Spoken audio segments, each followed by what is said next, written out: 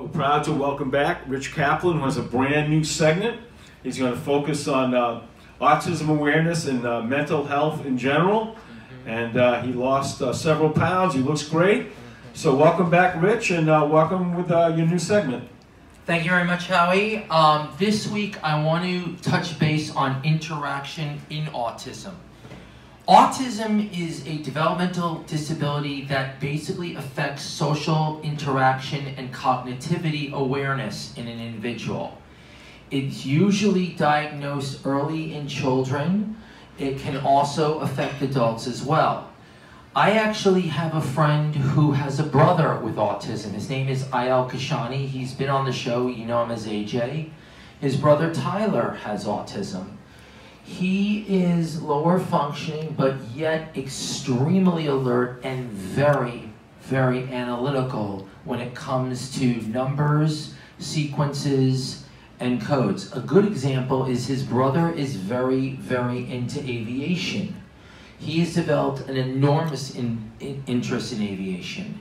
There was an air show at McGuire Air Force Base where you go on board the aircraft, you actually get to go in the cockpit.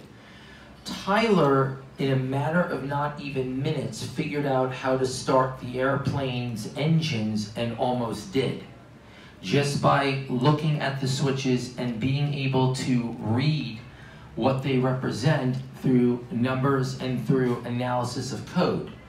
Autistic people have a very different way of looking at the world from normal people. If anyone has ever seen the movie Rain Man with Tom Cruise and Dustin Hoffman, it was very heavily illustrated what autism is about in certain areas, how he was able to drop change and Hoffman immediately knew exactly how much money was on the floor without even looking. In Tyler's case, Tyler analyzes by actions around him, and he basically mimics those actions and he memorizes the sequences of those actions. He is not very sociable. He does talk to those he knows only. My friend Julie knows him. He will have a small conversation with her. He is open with her. He's trusting of her. He's trusting of me, and of course he's trusting of Ayel himself, as well as others who he knows. Autistic people socialize differently and express themselves differently from normal people. In some situations, for example, at a funeral, we may show our sadness, we may show our emotions. An autistic person may express themselves through laughter and not realize that this is wrong. This is just their way of expression. Everybody reacts differently. The brain is a remarkable machine that we are only now beginning to come to understand. Everyone's brain is different. I myself, I've been diagnosed on the spectrum. I also have a chemical imbalance. Every brain is different. It is how we interpret the data from our brains through MRIs, as well as through EEGs, and through daily behaviors that we're able to come to an understanding of just what these illnesses, such as autism, are about. One of the criteria of interaction, which I actually have here, and I'm going to get into it now. It's one thing I hate about cellular technologies. Here we go. People on the autism spectrum vary enormously from each other, but they all have impaired social skills of one kind or another. Those social skills include social interactions such as sharing interests with other people, the use of nonverbal communications such as making eye contact, and the development and maintenance of relationships such as making friends. For example, some people in the autism spectrum are unwilling to make direct eye contact with other people. They may not respond when their name is called or when they are spoken to, find it difficult to understand other people. For example, they may not be able to read facial expressions or body language. Are unaware of social conventions, appropriate social behavior. For example, they may not understand the importance of taking turns during a conversation.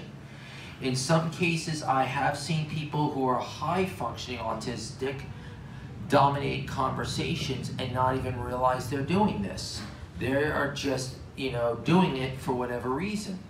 We've yet to determine what triggers it.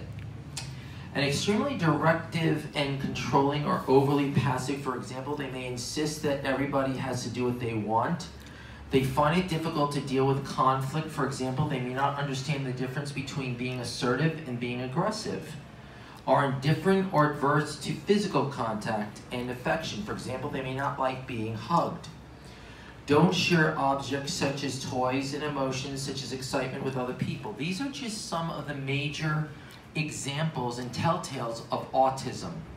As we delve further into this series, we're going to be learning a great deal about what autism is, forms of treatment. I will ultimately be hoping to have guests on the show, including a friend of mine who is extremely familiar with developmental disorders. She's extremely good at interacting. She mentors with the developmentally disabled and volunteers at Camp Anchor for her company at their annual dance. She's surrounded herself with autistic people and understands the illness as well as the doctors who are paid to treat it. This is one example of people who give their time to understand the many signs and the many elements of autism. I will get into peer mentoring. I will get into different programs for autism. I will also talk of organizations like some here on Long Island that actually deal with different aspects of autism. And I hope to make you aware in the coming weeks of just how big mental illness is in this country and how it is not necessarily a stigma or something we need to fear, but rather something we need to understand. It is through understanding that we are able to make that important connection and help a person who may be dealing with some form of mental illness, whether it be autism. There are so many different forms of mental illness out there, from depression to autism to bipolar to Tourette syndrome. I can go on and on. And gradually, my goal is to educate you on these different areas and how you can better familiarize yourself with it, and more importantly, have an open dialogue with someone who may have an illness, and even, if you so desire, help these individuals. It is through reaching out and taking the time to listen that you can truly make a difference in a person's life, whether they are indeed non-ill or ill. It is taking that step to work with them, to get to know them, and to give them peer support that they better themselves and ultimately come out of their shells. I'm an example of just that, and I know of others who are as well. It is when you take the opportunity to connect with someone that you truly become more open and aware of just what's happening and want to change. I thank you for this opportunity, and next week we will dive deeper into the world of mental illness and mainly autism awareness. Thank you, Howie, and have a great week.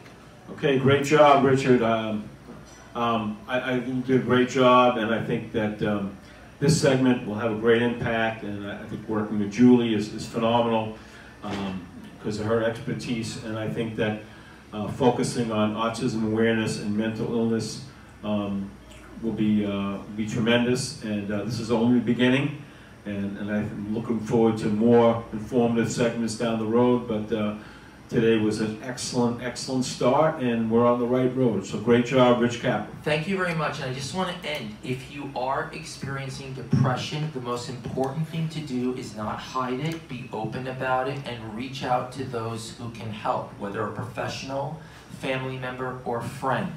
You are never alone. There have been moments where I have been down that path, and I've taken the opportunity to reach out, and it has made me a better person in the process. Don't keep it in. Share your feelings. Don't be afraid.